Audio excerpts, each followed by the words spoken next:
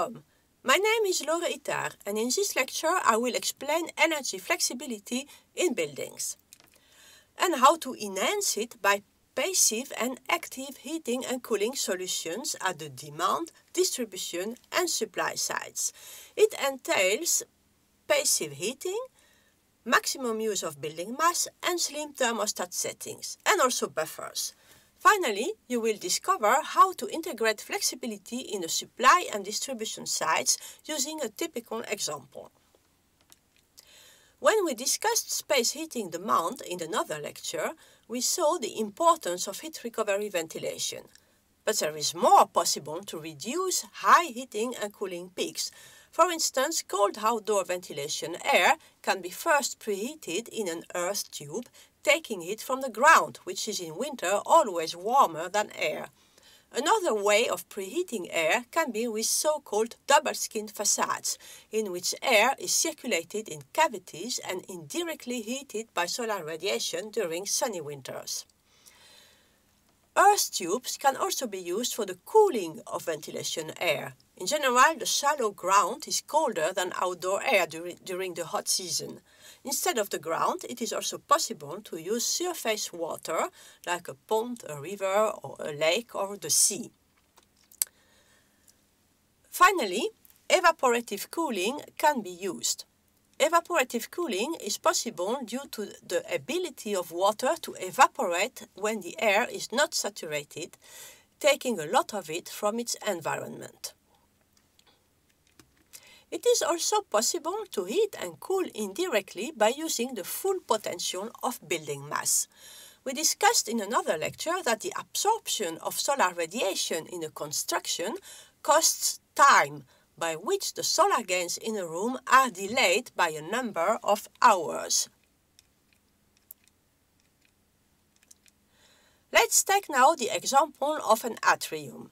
Facade and roof are from glass and the floor, in brown under, is from concrete, having a heavy mass.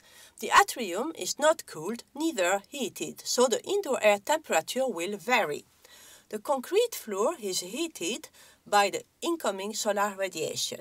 Heat is transported by convection towards the bottom of the floor, by conduction, and by convection towards the air, that becomes warmer. When the sun stops shining, this process is continued up to the moment everything goes back to equilibrium. This whole process may be much shorter, just 2 or 3 hours, if the building mass is low, like in timber frame construction, or even much longer if thick concrete or stone walls are used. In the static energy balance, like we did in the lecture about energy demand, we did not model these delays. These delays are not so important when looking over one full year, but when looking at the hourly level, they do impact the heating power and temperature. For instance, if the thermostat of an office building is set at 15 degrees, the temperature in the building will not drop down instantaneously like the blue one in the graphic. Rather, the heating will stop, like in the orange dotted line, and the temperature will decrease slowly. This reality can only be modeled using dynamic heat balances, based on the heat equation for the construction. In software like Energy Plus, ESPR, Transys, etc., these delays are obviously correctly modeled using partial differential heat equations. Let's take the example of the heating profile of an office building. During office hours, the indoor temperature is kept constant and the heating load varies with outdoor temperature, solar radiation, internal gains and ventilation. At a certain time, for example 6 p.m., people go home and the heating stops. In the morning, for instance 8 p.m., it starts again. During the night, the temperature goes down slowly to 15 degrees, and at 8 a.m., a huge heating power is needed to bring the building back to 22 degrees within 1 hour. As all office buildings in the city show this peak at the same moment, it may cause problems of stability in the grid, especially when heat pumps are used, and of availability in heating grids. A common solution is shown in the graphic below. The heating starts earlier, let's say 3 hours earlier, but at a 3 times lower load. After 3 hours, the building will have achieved the temperature needed at 8 am.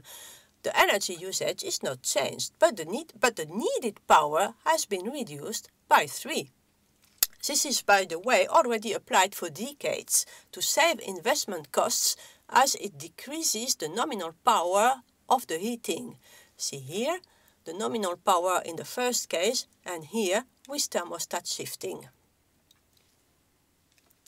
Another way of playing with the heating demand is to make full use of the fact that the indoor temperature does not need to be exactly 22 degrees. There is a wide range, mostly between 19 and 23, in which people feel comfortable during winter. So, like here in the morning. It is possible to heat less while the temperature is still within the comfort bandwidth. This can allow to buy less energy when it is expensive, or when less renewable energy is available. Oppositely, if the energy in that period is cheap or renewable-based, you can choose for buying as much as possible, producing the maximum load of heat and storing the part that is not needed, the hedged area, in order to use it later on.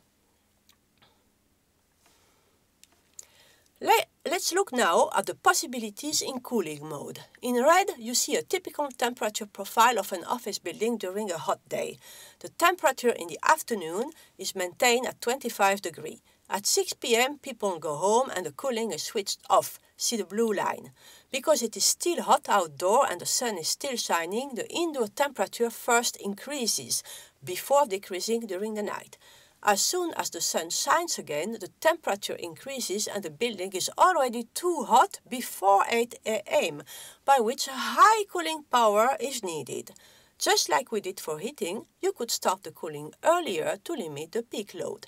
Even smarter is to ventilate the building during the night with large quantities of colder outdoor air.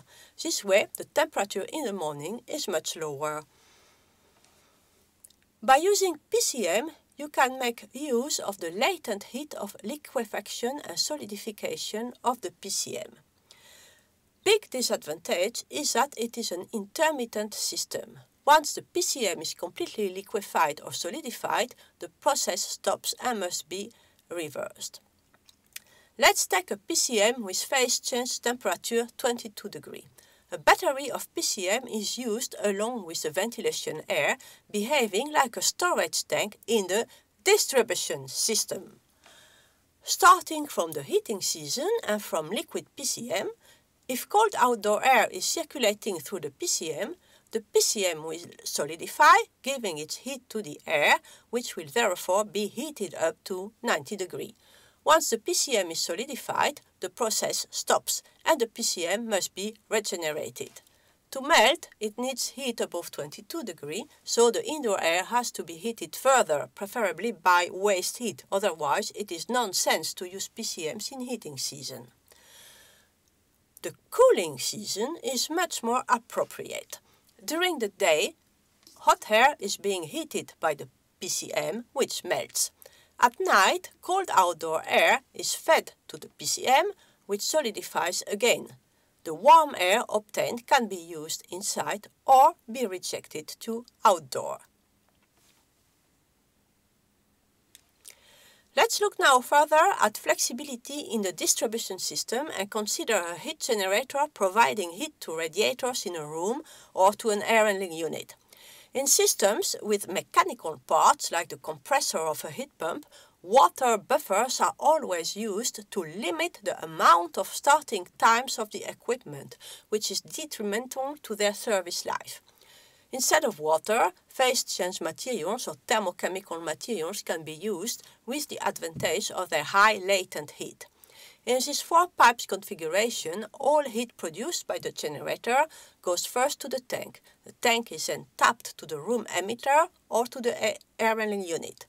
On the same way, the colder water returning from the emitter goes through the tank and a pipe at the other side brings it back to the generator. When the tank is warm, it can deliver heat to the rooms and air handling unit while the generator is off. A cold buffer would be designed similarly, but this time the tank is tapped at the bottom where the water is the coldest. A main advantage of a buffer is to provide peak load capacity in such a way that the generators can be sized smaller. A tank is much cheaper than a heat or cold generator, so that is financially advantageous. In this picture, you see the heating load for the coldest months of the year. As you have learned in another lecture, you would normally choose a heat generator with a nominal power of 425 kW, the maximum in the graphic. But you can also choose to take one of 300 kW only and have it running continuously in some periods in order to charge the buffer at night when nobody is in the building. This way you save on the investments. And additionally, with the increasing flexibility of energy markets, it may be very useful to store heat when the fuel price is low or when renewable energy is provided.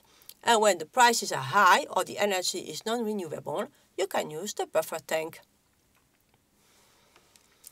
Geothermal plants are mostly designed to work year-round at constant load and cannot be controlled very easily.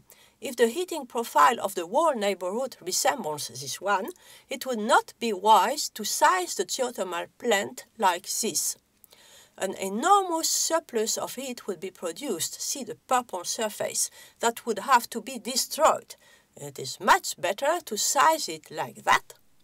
In the summer, the produced geothermal heat must then be stored in an aquifer thermal storage to be used in winter. And such an aquifer thermal storage works like that. Let's start with the summer situation.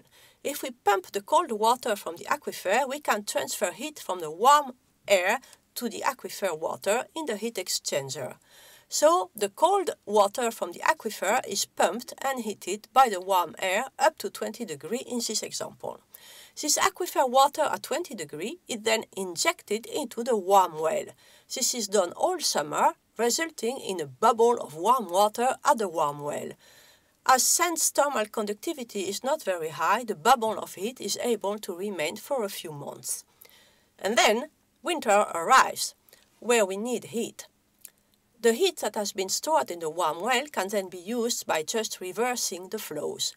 Now the warm water is pumped to the heat exchanger, in which it gives its heat to the evaporator of the heat pump.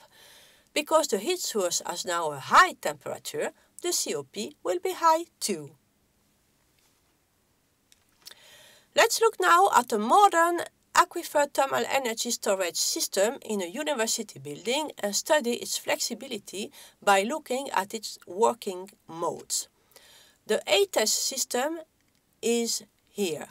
It is connected to a heat pump that can also be used as chiller. If the capacity of the heat pump is not enough, there is an additional boiler.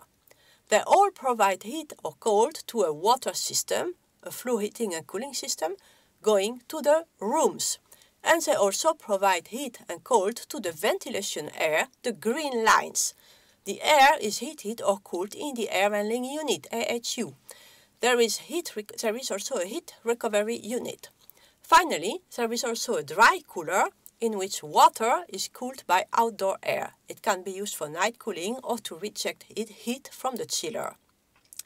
In the next slides, gray lines are non-active, red ones are heating, blue ones cooling, and the air is in green. When the system is in full load heating mode, which happens at cold outdoor temperatures, the heat pump uses the warm well as heat source. Cold is therefore loaded in a cold well. The capacity of the heat pump is not high enough, so heating water is heated further in the boiler and distributed to the flue heating system and the heater in the air handling unit.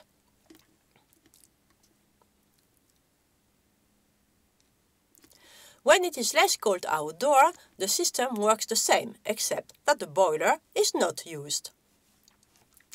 In many office and educational buildings, there is already cooling needed in the mid-season.